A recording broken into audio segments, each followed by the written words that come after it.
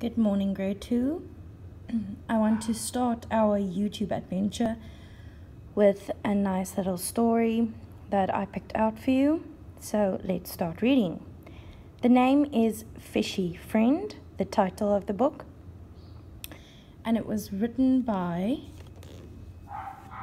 Kip Wiesel, and it was illustrated, which means the pictures were drawn by Annie Axworthy.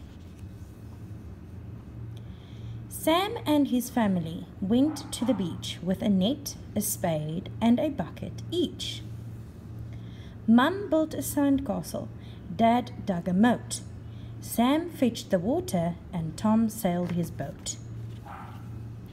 They needed one more bucket to fill it to the top, but then something pinched Sam, and that made him stop.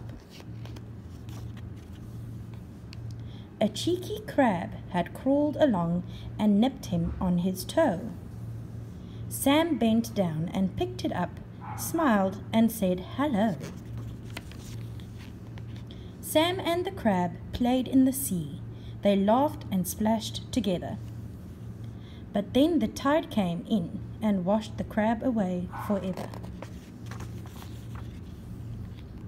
Sam searched and searched among the waves, but couldn't find his mate. "Time to go now," said Mum. "It's cold and getting late." At home, Sam emptied his bag and clinging to his jeans, he found his friend, the cheeky crab, who joined him for baked beans. Here are some pictures of Sam and the crab.